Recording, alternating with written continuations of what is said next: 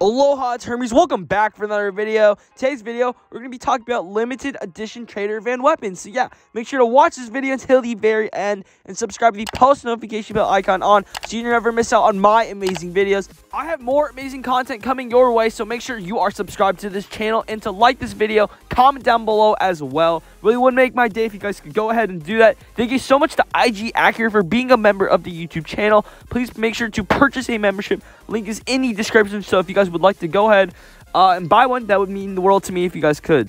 And thank you so much for Chris for commenting something unique in the comment section down below. If you guys want your comment featured in my next video, all you guys have to do is be subscribed to the channel with the post notification bell icon on. And in order to finish off this video, I will be using Hello's loadout. So if you guys got a loadout, comment your loadout in the comment section down below.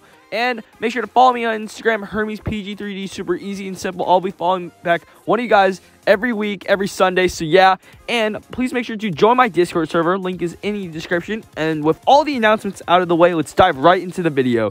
All right, so as you know, I chose 6 weapons that don't usually come back often at all. So Ultimatum hasn't been back in a trader van for a while. As goes for Rebel, you know, it comes for certain events and all of that as well. Assassin Daggers has not been in a van.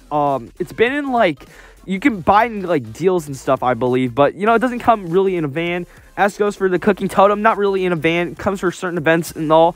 And the Elephant Hunter has not been back in a van for a very, very long amount of time. As goes for the Dark Mage one, it's been back, but, you know, it doesn't come back like that. It comes back in, like, a lottery or something. So I chose these 6 weapons. Let me know in the comment section down below if you guys want me to do any sort of, like, trader van videos. The devs do watch my videos. So, like, maybe, you know, you could comment a really cool video idea and I might, you know, maybe do a video on it. We don't know. We'll actually have to see.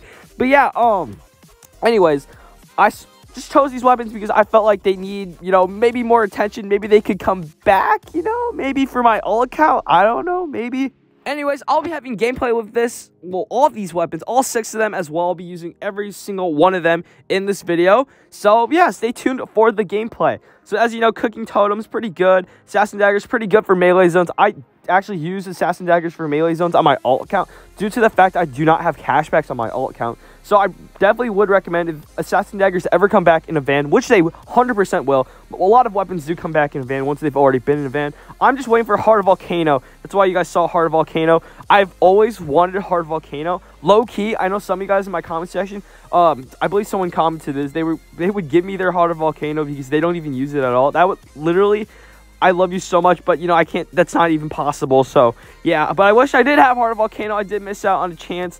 It was in a van, and I was like, oh my gosh, should I get it or not? And I did not get it. And I'm really, really angry with myself because, you know, I don't think I had enough coupons at the time due to the fact I didn't have enough at all.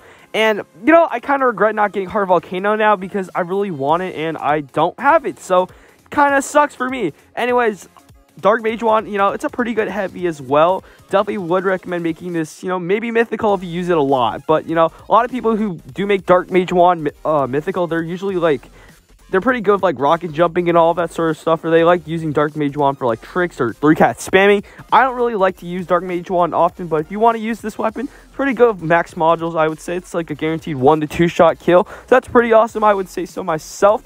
And, yeah, we got Ultimatum here. You know, pretty good primary. Nothing else left to say about that. We got Rebel. Pretty amazing for backup zones. Definitely recommend using Rebel for a backup zone, of course. And then we got Cooking Totem. Boom, just killed this bot.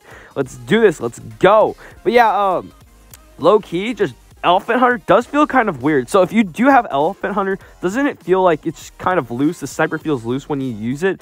And if you don't have Elephant Hunter, it's kind of like using the default sniper rifle in a way. The sniper doesn't have much of a security if you put it into terms like that. Like, let's just say it just feels really weird. And from, like, the way I'm just shooting, it just, you need to have somewhat of, like, decent aim to actually aim the weapon. I mean, it's not that bad for 3-cat spamming. It's pretty good for, like, clips if you're trying to aim and use that weapon. But if I were just using it in a public game, I definitely wouldn't use it. It doesn't do a lot of damage. And if you have high mods, you got Pumpkin Mask as well. It'll do more damage than, you know, in reality if you don't have it, like high mods or Pumpkin Mask. But I would just say, you know, it's pretty good. Just, it's good for looks and looking good in your armory. That's all I gotta say. Looking good in your gallery, all right? It's just for looks, guys, at the end of the day.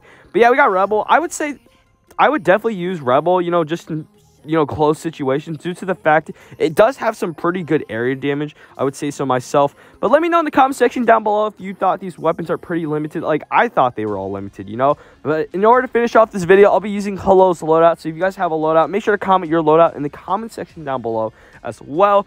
Let me know if you guys enjoyed this video or not. I don't know. Like, low-key, I had such a fun time making this video. I sat on Pixel Gun for about 30 minutes, thought about what I'm going to do for the video, what weapons I'm going to use. And I was like, I'm definitely going to have to use these 6 weapons. I was just like, yeah, I have to. There's, like, no way I'm not going to use them, you know.